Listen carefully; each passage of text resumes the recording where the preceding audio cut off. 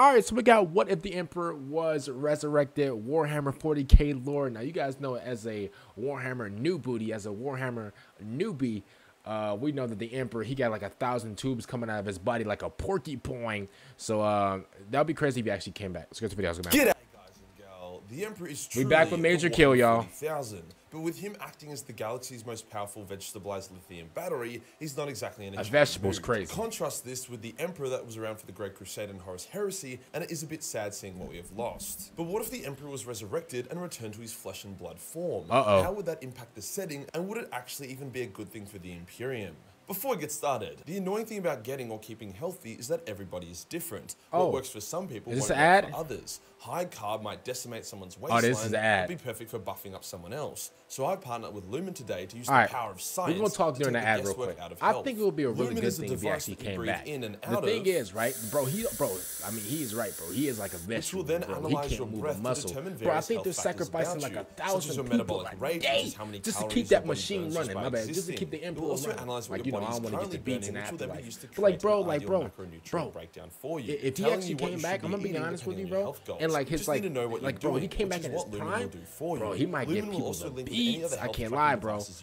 So my Lumen app has he's still doing the ad. The more data it gets, the more personalized advice it gives. You're literally biohacking a shortcut into a healthier life. Lumen also isn't just like a gimmicky device. Also, bro, like, and obviously, like, whenever it comes to like lore of like the Emperor, whatever, like, obviously, bro, you know, like, across both devices. He was the so to GOAT. get your ass on track and live I a think better, he died somehow. Life, then go to we're coming back. And you'll get a cheeky 15% off your. I'm still a Warhammer new booty, okay? So don't blame me if I don't know everything. Today we'll go over what would happen if the Emperor was restored to life. After stating what we know would happen, we can then theorycraft a bit about what course of action the Emperor could take. Also, quick shout out to Alex Christie for the amazing thumbnail art for this video. Oh, snap. High-res version of this is available to download for free on my Yeah, he is a skeleton now. Let's get into it. Let's get into it.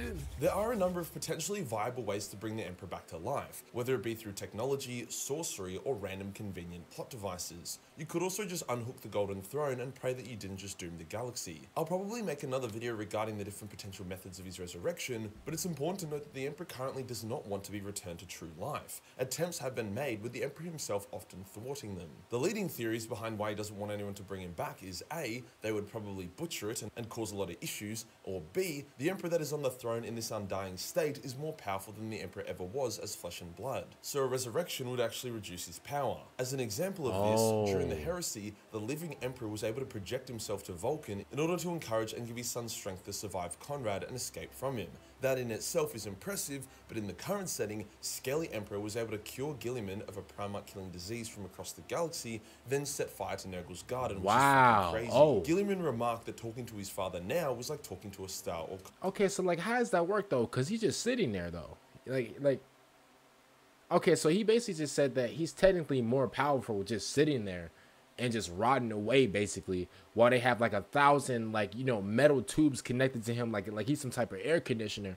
Like, if I'm being honest with you, like, I don't know how that works. Obviously, like, you know, it's Warhammer, it's fictional and stuff like that.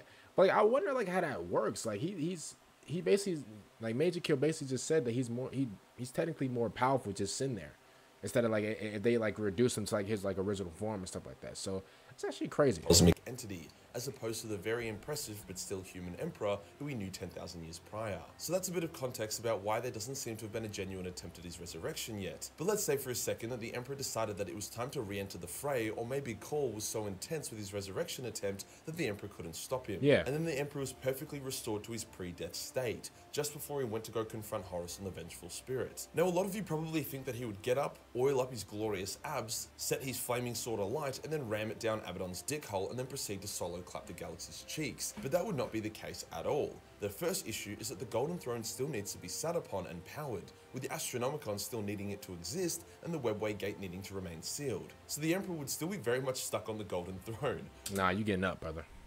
You getting up. You're getting up. I can't. Yo, I'm gonna be honest with you. Bro, there's thousands of souls being dumped into you every single day. I'm gonna be honest with you, bro. You're getting up. Yeah, bro. Especially if I'm in the line to get sacrificed just for him, and like one day magically he came back. I'm gonna be honest with you, bro. You're getting up. You're getting up, bro. That was my alarm. But yeah, you're getting up. I can't lie to you. You're getting up. You're getting up, bro. I understand, like, you need a break. Like, you know, you just want to chill out, eat your popcorn, whatever. Nah, you're getting up. You're getting up. I can't lie to you, bro.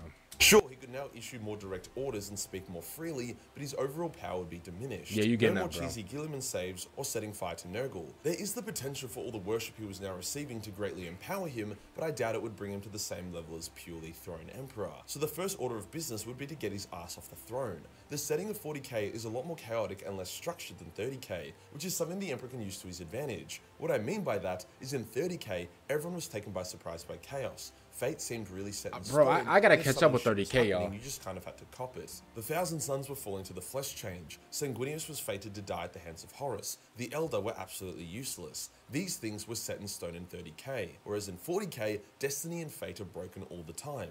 Guilliman was never supposed to come back to life, but he did. Likewise, no one foresaw the Lion's return. Yvraine was able to undo the Rubric of Ahriman and return a few of the Thousand Suns to life, something that should have been impossible. Basically, the point is that there would be some kind of plot device that could get the Emperor off the throne, most likely a combination of the Emperor guiding call with instructions, whilst also getting the help from the Eldar. To be honest, getting Tzeentch to lend a hand as well wouldn't go astray. The Eldar could help with permanently sealing the webway, Tzeentch could help with fixing the Golden Throne, and Khorne would tie it all together with human science, and maybe, just maybe, the Emperor would be free to leave the throne and power it like he did before he attempted the webway project, just with his mind from afar. While they were undertaking this task, which would take a while, news of the Emperor's resurrection would spread like wildfire. Massive pilgrimages would be undertaken. The Emperor would send out his custodians on various different special missions, including finding and bringing the Lion and Guilliman back to Terra to speak with. Now, a point that some people make is that the Emperor's return could cause an Imperial civil war, kind of like the idea of what would happen to our own Earth if Jesus came back to life. You'd have the people whose position of power felt threatened, so would denounce Jesus or the Emperor as a pretender, but then you would have the believers who would kill for their returned Messiah. However, this civil war would not actually happen. Firstly, because Guilliman already did a purge of the Imperium's upper echelons when he took... You know what? Nah. Because if that was the case, right? Obviously, like, he's using, like, Jesus as, like, an example, right? I don't think it would cause a civil war in both scenarios. The reason is, right, people look at, and obviously I'm not comparing, like, you know, Jesus and the Emperor. I'm not, like, those are two completely, you know, of course, like, those are two completely different things. But, like, what I'm saying is, let's say, like, if somebody of importance, of that importance comes back, I don't think it would necessarily cause a civil war. Yes, it may cause confusion, because you're like, wait a minute, bro, you was just sitting there. We saw all type of skeleton, the hairline disappeared like magic, disappeared like Houdini. Where did you even, like, wait, bro, how are you even standing up? Like, what? Like, bro, my cousin bro, my cousin got turned into a blender. Bro, my cousin got used as a nitro boost just for you to get up right now? Or, like, are we serious? So yes, here's the thing though. And what's so crazy is, like, bro, I'm surprised, and, like, and maybe I'm just wrong or whatever, bro. But that 1,000 souls thing, that don't sit right with me, bro. Like, the fact that guy needs 1,000, like, thousands of souls every single day to, like, keep him powered or whatever. I think that's what I've heard. Bro, like, that doesn't, I'm gonna be honest with you, that doesn't sit right with me at all. So guess what? You know what? I'm gonna be honest with you. I take that back. I take that back. It might cause, like, a civil war or whatever, just because of, like, you know, he's getting dumped 1,000 souls. Bro, like, people are, I think it's like thousands of people are sacrificing their lives or whatever just for him. So that might cause something. But to be honest with you, bro, nobody could even, like, step up to the guy.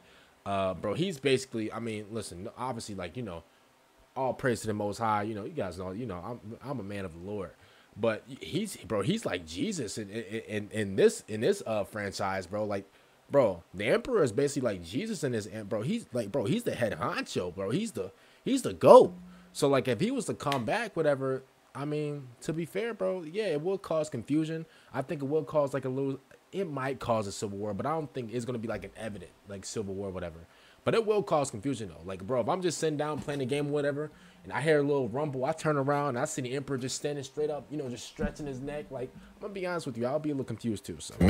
so the Emperor's return would be pretty smooth, and secondly, the Emperor is powerful as hell and would have his Custodes. Any dissidents could be wiped out by custodian kill teams or simply mind nuked by the Emperor. See? It just really wouldn't be a thing. Once off the throne, the Emperor would be dismayed. Nobody would even be able to touch him. As this rotted, corrupted, fanatical thing, the opposite of what he was trying to build. This would really be shattering. What would even be worse is that he would come to the same realization as Guilliman did. At this point, the Imperium's faith in the Emperor as a god was actually helping out a lot. Not just because it was empowering the Emperor, but also because it massively boosted morale and safeguarded the Imperium from corruption. If he tried to start once again insisting that gods weren't real and everyone had to be an atheist, then Chaos would have a field day and could do Horus Heresy 2, Electric Boogaloo. Like imagine if your golden god Emperor was just like, gods aren't real, but then you got attacked by demons and shit, you'd just cry and die. Yeah. But if you thought gods were real, and as such, so were demons, you'd face down the hordes of hell like a true believer. I believe the Emperor would have two main objectives upon exiting the Golden Throne.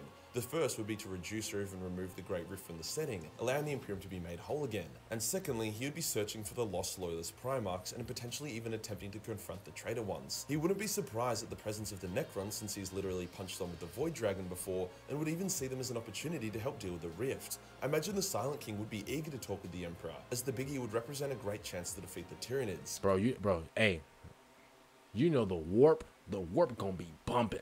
Bro, when they get news, bro, when they're watching TV in the warp, and they see, and you see, live reporting news, the Emperor has stood up. The Emperor has stood up. I'm gonna be honest with you, bro. If I'm in the warp and I'm just chilling, just floating around, and I saw that on a big 40-inch flat screen TV, I can't lie to you, bro. Bro, it's gonna start jumping like the block party, bro. It's gonna start jumping like the block party. I'm pretty sure. Wait, I think the Emperor did use something. Didn't he use like some type of magic to like make his kids or something like that from the warp, I think? That's why like some of them came out like all corrupt and stuff like that.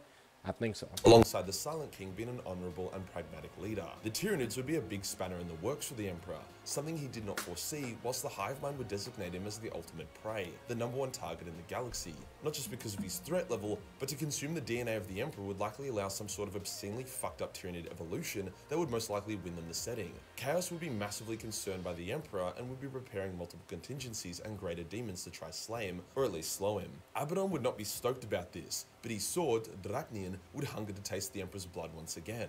Perhaps it would even try and influence or even possess Abaddon, setting up an epic Emperor vs Dracnian rematch. There's a good chance he don't want that the Emperor smoke. returned to the He do not forefront, want the smoke. Any still surviving living loyalist Primarchs would also return to the setting, as the Big E coming back would kick off the Warhammer 40k endgame. Corvus, Vulcan, Leman and Jagadai could all return, with Rogal being a maybe and Sanguinius and Ferris being a hard no.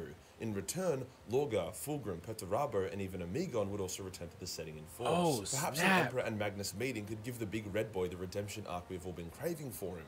Yo, that's the Civil War that we want. That's the Civil War that we want, bro. We want the Sons to fight the Sons. I'm gonna be honest, bro. You got the Emperor and like the kids that like him, and then you got the other kids that you got the kids that got kicked out, bro. That's the Civil War that we want. Like that, like the little end, bro. That's the end game that we want. If Warhammer can have that, oh man, that would be absolutely bro. That would be crazy, bro. No. I'm gonna be honest with you. That would be fire. Emperor drawing out Tzeentch's corruption and even returning Magnus's. That would be fire. I'm gonna be honest with you. There is also the fact that it was stated that given enough time, the Emperor and Malkador could bring back dead Primarchs. So maybe the Big E works to return Ferris or even Sanguinius before he goes out to smack down with the entire galaxy. It's hard to say exactly what would happen, as there are so many issues that need sorting, but I genuinely don't think it would just be a stomp. The Emperor took a couple centuries to conquer the galaxy during the Great Crusade, and that was a galaxy that was ripe to be conquered, with very few significant hostile empires to deal with, and the Emperor having all the Primarchs and legions intact. Now he only has 2 Primarchs with scattered forces, facing up against a mighty Orc Empire, the Tyranid Onslaught, a supercharged Chaos, an awoken Necron Empire, and we can't forget the mightiest foe of them all, the Tau. The Emperor was powerful, but I think a lot of people don't realize that he isn't all-powerful or an insta-win. He couldn't just snap his fingers and Infinity Stone everyone's tits off. The dude got his hands dirty in the Great Crusade, charging in with claw, bolter and blade. There were times where he was genuinely in a pickle and he needed a hand. One thing that is important to mention is the Emperor's attitude upon being revived. During the Great Crusade, he was full of hope hope for humanity. He was almost like holding himself back in a way, as he genuinely saw a path to a true golden age of peace. In this new grimdark setting, where there is only war, he would embrace that. He would see this Imperium as a thing that needed to be destroyed and rebuilt, but also as a useful tool. His rage and vengeance would be an unholy thing to witness. There would be no more mercy or compassion. He would seek to burn out the enemy with pure ruthless violence, likely burning the Imperium in the process, and from the ashes, he would rebuild mankind anew, free of dogma and superstition. Or perhaps he would embrace the Dark King and come to the realization so that as long as life persisted, so would evil. Thus all life must be ended. It could really go a number of ways, but the odds of the Emperor being revived in the next 20 years are just about as high as me having a threesome with Anna Diarmas and Margot Robbie. Okay, we got it. Okay.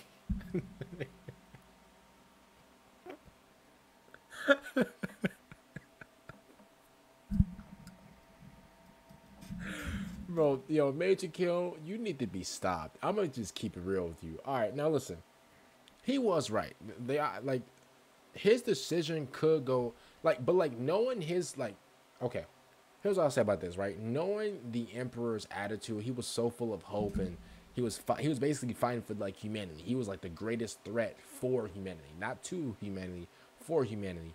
And to be honest with you, bro, I think he'll probably just look at everything and be like, you know what?